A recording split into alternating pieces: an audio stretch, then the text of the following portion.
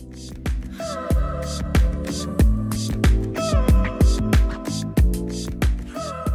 babes, welcome back to my YouTube channel. If it is your first time seeing my face on your screen, welcome to you. Please go ahead and subscribe on your way in, on your way out, whatever you like to do. As you guys can see from the title of this video, I'll be doing 30 random things that you didn't know about me.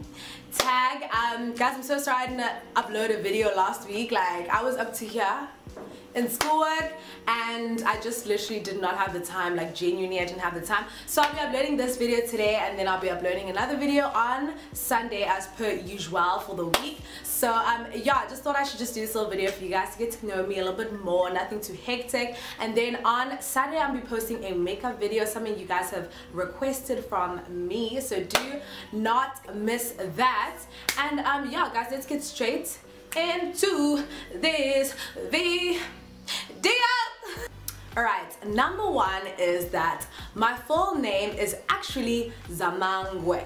It's Zama for short, Zamangwe for long, I guess. Two is that Mangwe, so it's Zamangwe, and Mangwe is actually my clan name. The full thing is Ndombi Zamangwe, but I only acknowledge the Zamangwe part because Ndombi is not in my birth certificate, so Ndombi Zamangwe is my full name. Three is my birthday is actually on the 4th of October. My birthday is actually in 2 weeks time. I'll be turning 20. So I'll be doing like a birthday get ready with me type of vibe, and I'll have more surprises for you guys that week. Just stay tuned and subscribe. Four is that I'm actually 167 centimeters tall. And a lot of people say I'm short, but like I feel like that's an average height for a 19-20-year-old girl. Like, I don't know. Five is that even though I speak Xhosa at home and basically my whole family speaks Xhosa, I'm actually a mixture of Swati and Zulu. My dad is actually Swati and my mom is actually Zulu, but we don't speak any of those languages at home. We don't really make sense. But yeah, I remember when my parents got married, they were wearing Swati traditional attire and stuff, and I was like, you guys are actually claiming it because y'all don't know how to speak that language. Like, we can understand it type of thing. And I have actually been to Swaziland, and I can understand Swati, but I can't speak, I can't reply. Zulu, obviously I can also understand because Zulu and Xhosa are pretty much the same. But at home, we are Xhosa speakers. I grew up around Xhosa people, so. Six is that the first time ever in my life that I had co-ed schooling was in university. And I think that is so freaking wild, especially when I tell other people, people are always like, bitch, what? Like, literally the first time I ever went to school with males was in university. I went to the same all-girls school for it was like 14 years. Like, I went from this, I've been at the same school since I was 4 up until matric, and then obviously now I'm in varsity. So coming into varsity, I was so fucking skeptical. Oh, I shouldn't have sworn. I was so skeptical and I was very, very nervous, and I was like, and I'm in a co-ed res, so my mom was like, but it's been like an amazing experience and it's just hella fun. 7 is that in school, the extramurals I did guitar, I did singing, I did tap, I did modern, I did netball. I pretty much did everything for like a short period of time. Honestly, I'm that person. Like, I was trying everything. My mom would let me do, like, I even do ballet. Mom let me do a lot of stuff, but like as soon as she saw that, like, hey, you're not interested, you're not like very like interested, and you're not showing me that you're like very passionate about this thing, she was like, on to the next one.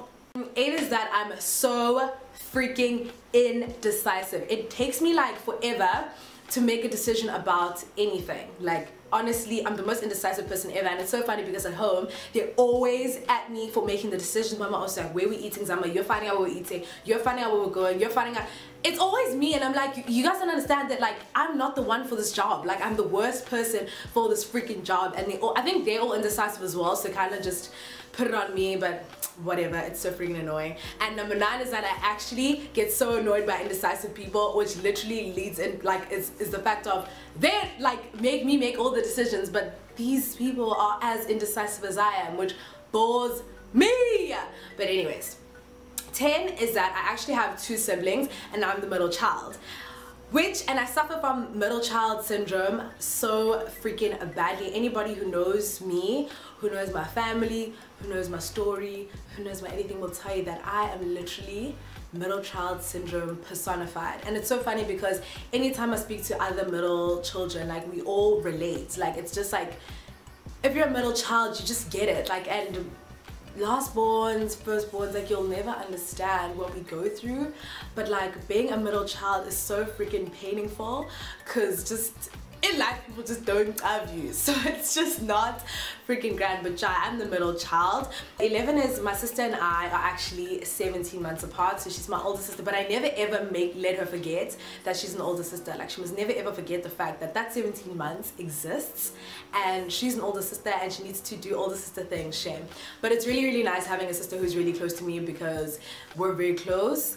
Point when we fight AF. Like, honestly, like we'll rock like really hard, but like when we love each other really hard. And it's mostly like that because we don't see each other a lot. We're at the same university, but we don't live together, so we like only see each other a few times. And when we see each other, it's always a good time. Having an older sister is honestly like the best thing that could have happened to me in my life, because I'm literally a shamble and she like holds me together at many times. So shout out to you, Pila. Number 12 is that my brother and I literally look the same. And my brother actually has a YouTube channel. I will link it down below if you guys want to see how he looks, but he honestly looks exactly like me. It's a little bit scary, like those genes are so freaking strong. Like, me and him, we be twins, and I've literally fought this thing for the longest time. Like, I've been like, no, I don't see it, no. Why are you telling my brother he looks like a girl? No. But honestly, we look very similar, and shout out to that, because me and my brother, we homies. 13 is that my favorite food ever in life are wings, and specifically Cubano wings. Guys, when I tell you Cubano wings will change your mind, your life, your soul, your feelings, your emotions, everything about you will be changed when you eat those wings. Like, I don't know what sauce it is that they put on there, but when I tell you, guys, they did the things with that sauce, with all those ingredients. Like, those wings are amazing. And honestly, if there's one thing you need to do before you leave this earth, is taste Cubano's wings. Like, honestly, there's no way you're gonna be sorry. Like, they're done. 14 is that for most of my life, I told people that I was allergic to things that I didn't like eating. So if I hated something, I'd be like, no, I can't eat it, I'm allergic. Like, I really can't. And I was so serious, like in my face, no, I can't eat it, I'm so sorry. Like, I'm allergic and I'm gonna like start puffing up, and it's just not gonna be pretty. And it was especially like things like tuna, and like when I would go to people's houses and they were on some porridge for breakfast, I can't eat porridge, like tasty wheat, I can't eat that. I can only eat, what's this thing called? Oats, other types of porridge. Get me out! And I was so freaking serious, guys. And I think this thing started from, my helper once made this dish, the tuna thing specifically. She made this dish with tuna. It was like pasta, it was hot pasta with tuna. And I mean, some people like that, but like I can't do tuna, something that's supposed to be cold, and you're putting it in a warm dish. It literally just tasted like nasty. So after that I was like, I'm allergic. I was like, I think I just felt something in my soul that was just like, no, we're not reacting well to this food. No. So after that I was like, no, I'm allergic. But now I eat tuna, but back then I was allergic, honey. So anyone who knows me from before probably still thinks I'm allergic, but guys, I'm really just not allergic to that thing. I was just not in the phase to like it, but yeah. 15 is that I've never ever in my life had chicken licken. And as South African, people say that like I'm disgraceful, I'm rude, like where did I grow up, who are my parents, like what is the chat?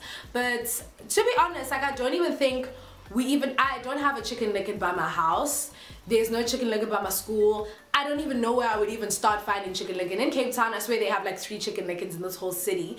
And I'm sure I think one of them is in city center. So now I'm not gonna go all the way there for chicken. Like, that's doing a lot. And anyways, with things like KFC and stuff, my mom literally would like, she'll judge me now if she finds out that I'm eating KFC. So like, that's a big secret that I'm having to keep to myself. But yeah, my sister judges me as well. Like, KFC's bad, guys, but those wings really bang. That's pretty much the only thing I even have from KFC. KFC wings bang. And please like this video if you agree that KFC wings bang, because baby girl, you know they bang. You know they bang. So 16 is that for a lot of my meals in the week, I'll probably be having popcorn as like a full meal, because guys, Red's food is a lot, and I'm literally just a popcorn fiend. I love popcorn so freaking much. Like, but yeah, I eat popcorn as a meal for a lot of my meals. It's bad, but YOLO.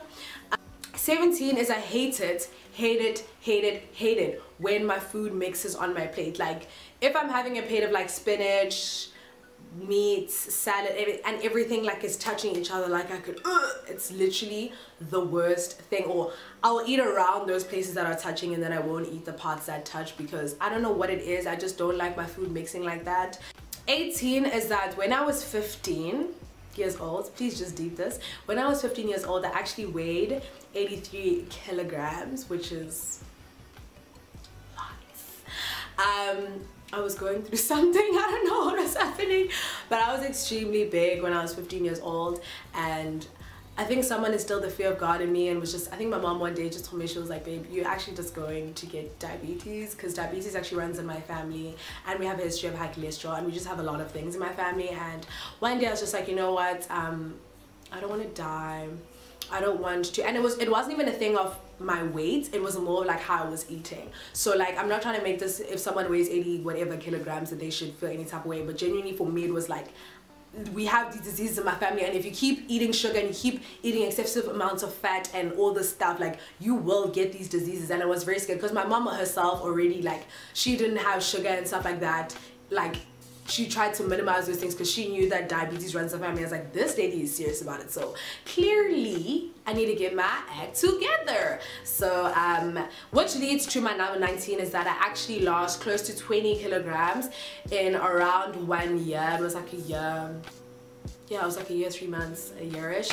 And yeah, I told you guys I was going to be making a video on this, which I will. Just give me time, I'll do it, I promise. 20 is that despite all the things I've just said, I hate the gym so freaking much. If you see me on Snapchat, on Instagram, anywhere at the gym, just know that on the inside I'm dying. Like, I really just hate that place. 21 is that I have an attention span of a goldfish.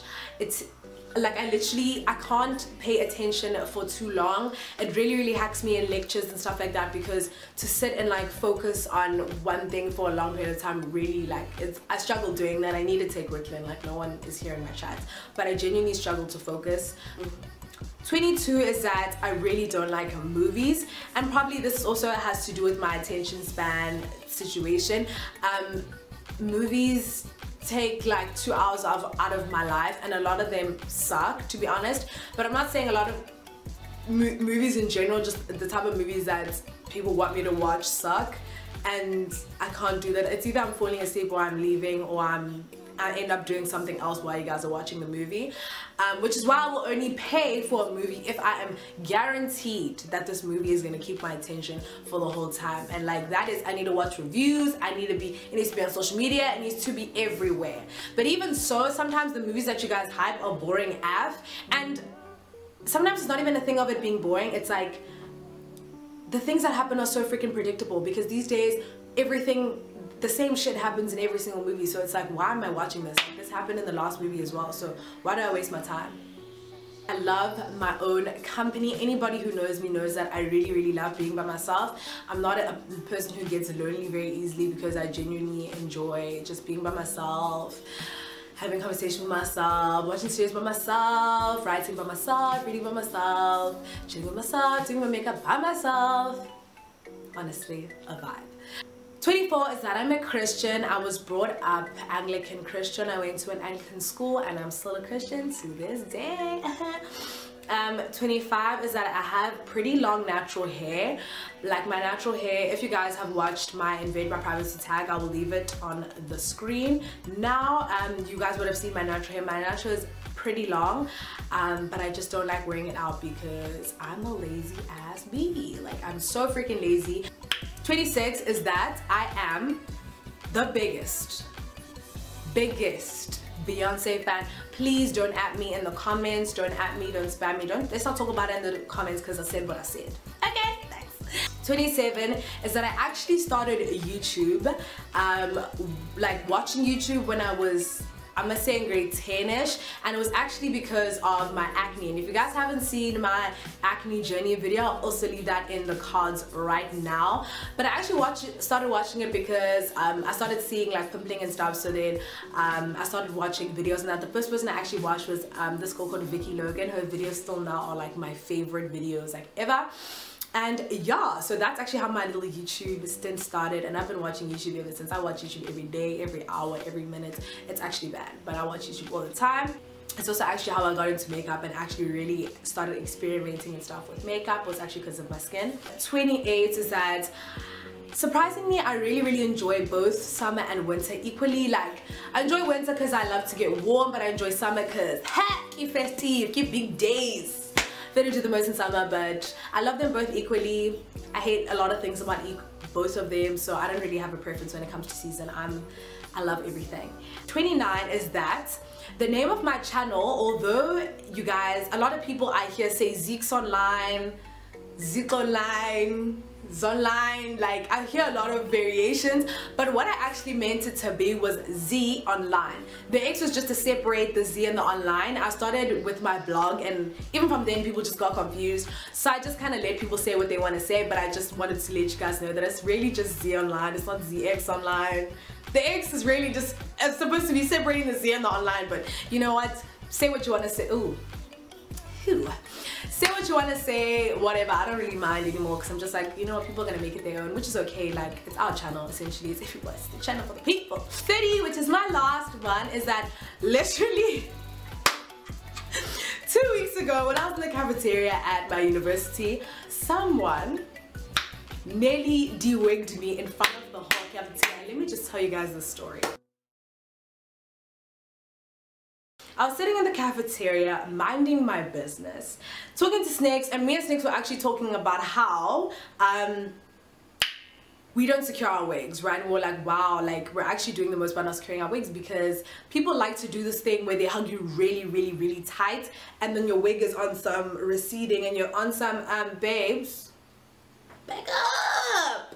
So we're having that conversation, whatever, yeah, I don't secure my wig, and we're like, yeah, in the future we should probably do that. And then fine, that conversation ends, and I was snapping, taking snaps of each other. You know how we be doing. If you don't have me on Snapchat already, add me on Snapchat. But yeah, we're snapping, and I actually caught some of this on Snapchat, but I was snapping her, like talking, I don't know what I was saying, and then I see this girl out of the corner of my eye walking behind me. So I'm like, I don't really pay any mind to it, because I mean, it's the cafeteria, everyone's walking, whatever, it's not that deep. So I see her walking like this way, then I can hear something behind me, like as if she slipped, right? Didn't pay any mind, because I was like, that has nothing to do with me. Then I found out her home girl, during this situation of hers, she doesn't even grab onto my chair, because I was sitting like quite forward on my chair, so there was enough room for her to grab onto my chair. No, homegirl goes for my wig. Why the fuck would you? When I tell you my wig, guys, was here. This is how I was sitting in the cafeteria. So now Snakes luckily is the only one who saw it, so I quickly just snatched myself and fixed my life. But guys, she was this close to taking my whole wig off. Can you guys imagine the humiliation, the embarrassment, the, you know, trauma? I was dealing with PTSD for like a week after that. I couldn't go to the caf feeling safe, guys. It was so freaking bad. Guys, so please secure your wigs. I know it's not secured right now, but you guys need to secure your wigs, because bitches is trifling. Alrighty guys, that is the end of my video. If you guys have not already, please do not forget to subscribe on your way out, and of course don't forget to follow me on all my social media, which will be right here right now. Don't forget to check out my video on Sunday, because I will be having a video on Sunday. This is just a bonus one since I didn't upload last week, as I've already told y'all, and I will see you guys in the next video. Bye.